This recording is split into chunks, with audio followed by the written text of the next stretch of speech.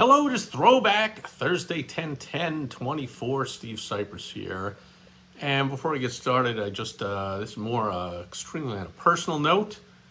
Although I was thinking there is a business lesson in here, and that is simply that business, to me, is all about relationships. So today I'm telling the tale of a business relationship with someone I met at a business event who became a dear lifelong friend. And yet lifelong has been significantly longer for me than for him. So we're throwing it back, first of all, to nearly 4 years ago now, where the New York Mets made a trade with the Cleveland Indians for the Cleveland Indians all-star shortstop Francisco Lindor, who became a Met and over the last 3 years has continued to perform at that all-star level, taking it to a new level this year as going to be runner-up in the league MVP, most valuable player voting, and by far, obviously, the most valuable player on the Mets. I did not examine the statistics before creating this message, but just my gut feeling is over the past 3 years as a New York Met, Lindor seems to always start slowly and have a bad beginning to the season, but then he just turns it on and goes absolutely bonkers.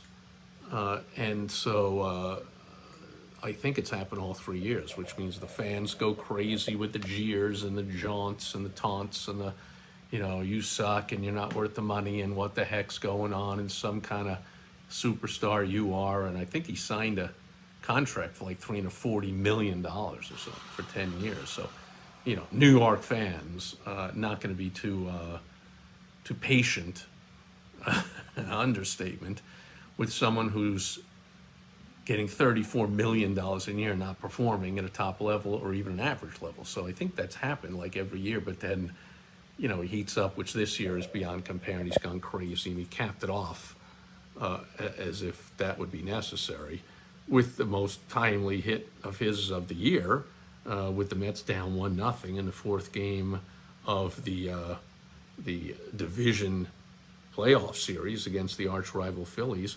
He got up with the bases loaded, which the Mets had left the bases loaded twice earlier in the game and left 2 men on another time. They had 8 men left on base through the first 5 innings of the game. There in the 6th inning, Lindor, with the bases loaded, just stepped up, and they brought in a reliever just to face him, who throws 100 miles an hour, and he was blazing the ball by him. And then suddenly Lindor just decided to get a hold of one and bang, zoom over the center field fence, grand slam. The Mets stadium went absolutely berserk. So did Met fans like myself all over the country, all over the world. And the Mets went on to cruise to victory and clinch the series, end the series, send the Phils packing home, and send the Mets with a few days off. And in the rare position of the earliest ones to win this division season, with the other 6 teams all still playing, while the Mets are just sitting there. And if you look at the official schedule, it says New York Mets versus to be determined. Like, haven't seen that before. The Mets are just in, and good luck. We'll see who they're going to play. In fact, Game 5 of the Dodgers and Padres, I think, is tomorrow, to determine who the Mets are going to go to their ballpark to play, start the 7-game series in the championship series. But anyway, so when I think of Francisco Lindor, I always think of my dear friend Steve Underation, who was born in a small town just outside of Akron, Ohio, which is little less than an hour south of Cleveland, Ohio, and was an avid Indians fan and baseball fan. So, of course, we hit it off that way in our love for baseball. But, man, the way we first met is just so typical of Steve. There I was at a marketing conference. In fact, the first ever Dan Kennedy GKIC Super Conference that I ever attended, along with, 800 other business owners and entrepreneurs from all over the world. And I think I attended 20 or 25 of those events, but that one was the first. And so I was feeling, as many people do, and I know the feeling because I'll never forget that feeling of their first meeting or conference or Chamber of Commerce meeting or networking group meeting or whatever it is, their first time in a membership group environment, feeling kind of out of place, kind of all alone. I didn't know anybody there, and feeling kind of left out, not part of the in crowd. Everyone was, I remember on the breaks, everyone would leave their seats in the room, go out in the hall, get a snack, take a bio break, whatever, and there are groups of people, 4, 6, 8, 2, 3 people all talking and hugging. Good to see you. What's going on? It's an annual event, so people are. But again, a networking or a local chamber might be a monthly event, but same thing. If you're brand new and it's your first one, you see people that are like, "Hey, how you doing?" Oop-a-ba, and you feel a little left out. Anyway, that's how I felt. And I remember on this break, I was eating a bag of chips, and, a bottle of water. And I was going to say bucket of water. I don't think so. It was a bottle of water. And standing off towards the side while everyone's having a grand old time. And Steve came up to me. I'll never forget it. And I forget exactly what he says, but it was something like, tough to not know anybody, huh? And I was like, yeah. How'd you know? As if like he had never been at his first conference. I mean, man. And so just great of him to come up. And he said, yeah, this and that and blah, blah, blah, and whatever, and who and a blah. And after that break, I sat next to him, and the next day, it was like a 4-day conference. I sat next to him every day, and I had someone to hang out with on the breaks and to stand on line when there were lines for the lunches or the meals or whatever, and he would introduce me to people. And actually, when it came time for the GKIC organization to be looking for a new independent Dan Kennedy certified business advisor for the Chicago and the northwest suburbs area, and I said, somebody had talked to me about, they just saw my name badge Chicago and said, hey, you should check that out. I remember going to Steve and going like, should I check that out? Like what? And I'll never forget, again, I don't know word for word, but Steve said to me, I don't know anyone that's more perfect for that than you. You are the most no BS person, straight to the point. I mean, Dan Kennedy's nickname was the no BS guy. That's one of the trademarks of the organization. And he said, you're perfect for that. You're a teacher, you're a leader, you love teaching people and helping people, you're no BS, you're perfect for that. And man, once again, Steve was always on the mark. I started that, invested a pretty penny into it, and a lot of time, a lot of energy with my beautiful wife, Michelle, but a few years later, our chapter was the largest of 97 or 98 or so chapters around the world of the GKIC organization. So Steve was prophetic. We loved it. Still to this day, it's one of my fondest memories of all the things I've done in business, because my mom was a school teacher. I do love teaching and helping other business owners. My mom drilled a saying into me ever since I can remember: when you learn something, you have an obligation to teach someone else. Teach it to someone else. And so I just loved that, and maybe that showed through, or people just felt that, because that very quickly became the largest, the most successful chapter in the world of Dan Kennedy. And so I pretty much owe that to Steve as well. I might not have done it without his encouragement. I might not have ever attended another conference, a Dan Kennedy conference, or become a real, part of that community without Steve Underation coming up to me and befriending me. Later on, I invited him to come speak to my Dan Kennedy group. He was an expert in trade show marketing, wrote a book on it, and one of the top best-selling books on the subject, was an expert in it. We had that in common. We talked about, because at the time, I was a sales rep for a Yellow Pages publisher. And he said, that's real similar to me, because people tell me all the time they're going to quit doing trade shows because they just don't work. And then I let them know you're just not doing them right. And I let them know the right system. And suddenly turns their world around. Now they're making money hand over fist with trade shows. And I said, man, it's the same thing I hear all the time at the Yellow Pages. Yellow Pages doesn't work. I'm canceling my ad. And then I create a great ad for them and put together a whole campaign with the right headings and the right messages and the right ads to the right audiences. And they started making money hand over fist in the Yellow Pages. And so we had that in common, and we shared marketing materials and lead gen materials, and we always shared stories and conversations we had with our prospects and clients. We were really intertwined that way. And I remember the day that the Mets made that trade with the Cleveland Indians. Well, that was the star player on Steve's favorite baseball team. And so he called me and he said, "You are about to be the happiest person on earth." I said, "What do you mean?" He said, "You'll see what I mean when you see what Francisco Lindor does to the New York Mets." And I'm getting a little choked up, and it's nothing personal, Francisco, but it's not because of Francisco Lindor.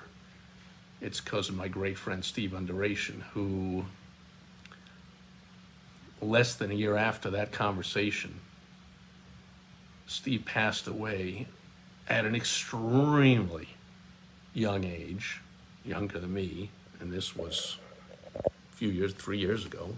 And I think about him all the time, and now more than ever when I see Lindor, actually being the savior of the New York Mets, being the MVP, being the leader of the team, being the heart and soul of the team. And a great thing Lindor always says, he never says, "Hey, we're just happy to be here in the playoffs," or any of that nonsense. He's a winner. They say, "How's it feel to win that pennant, to get it to the playoffs?" He says, "I want to win it all." "Well, how's it feel to win that first series?" "I want to win it all. I'm here to win it all." Like, "How's it feel to hit that grand slam and beat the Phils, and now you're going to the championship series?" "I'm here to win it all." Like, man, what a great message, what a great attitude, and I believe that permeates through the team and gets them focused. That's what he always says, we're just going to do the right thing. We have respect for our opponents, so we're going to come out and give it our all, give it our best, but we're here to win it all. And now that you know that, if you didn't know it before, you can see that. You can watch a replay on my Facebook homepage, of course, I had to put it there, and on YouTube, and I'm sure all over sports websites and anywhere now, right now, because he just hit this grand slam yesterday. Just watch his attitude when he hits the grand slam. It's as if he does that every single day. It's a grand slam, go-ahead grand slam in a championship series deciding playoff game, like in front of the home crowd, which is going absolutely berserk, and he is just calmly, humbly trotting around the bases. No fist pumping and bat flipping and theatrics and yelling at the pitcher and, pointing at the whatever, and none of this, just, yeah, that's what I do. That's what we're doing. We respect our opposition. He's not screaming and yelling and jumping up and down and making fun of them or, thinking he's better than them. They did their best. That pitcher threw a 100-mile-an-hour fastball. He did his best. He turned it around and smashed it into center field. But what a humble, fantastic person Francisco Lindor is, just like my dear friend Steve Underation said he would be, and how much I would love that. And man, was he right. And that's what gets me choked up, is just thinking of Steve. I mean, so many times this year, I just wanted to call Steve and say, "Man, you were right." And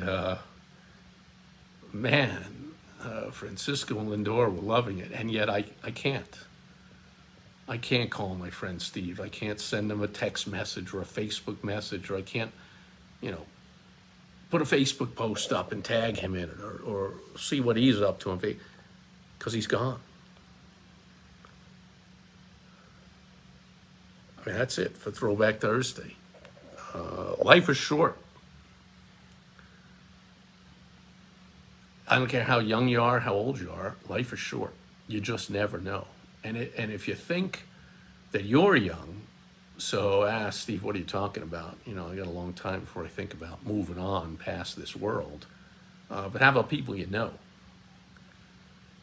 Because no matter how young you were, including his very young kids, if you knew Steve Underation, I'll bet you didn't know that one day you'd be horsing around with him and the next day he wouldn't be there anymore. So you never know. Do not take any day for granted. Do not take any relationships for granted.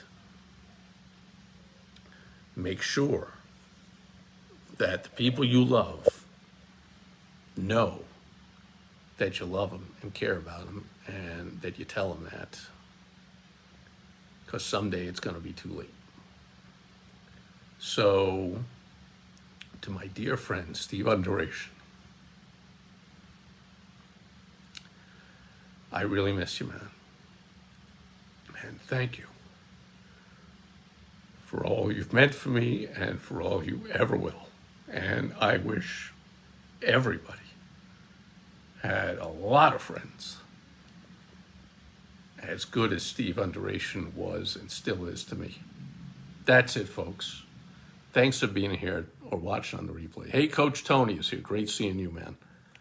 And I see your comment on my Lindor Grand Slam post yesterday. I know you're a Yankee fan. We're both from New York. We're both around the same age. And you're like, how about a Subway Series? Of course you want the Subway Series, because last time that happened, I believe my beloved New York Mets didn't even win a game against your vaunted New York Yankees. So, yes, indeed, Coach Tony, we are all blessed to still be here today. And we had this kind of conversation, too, as well recently. Like, I think that was in a private Facebook message. We are going to, hopefully, please make the most of every day.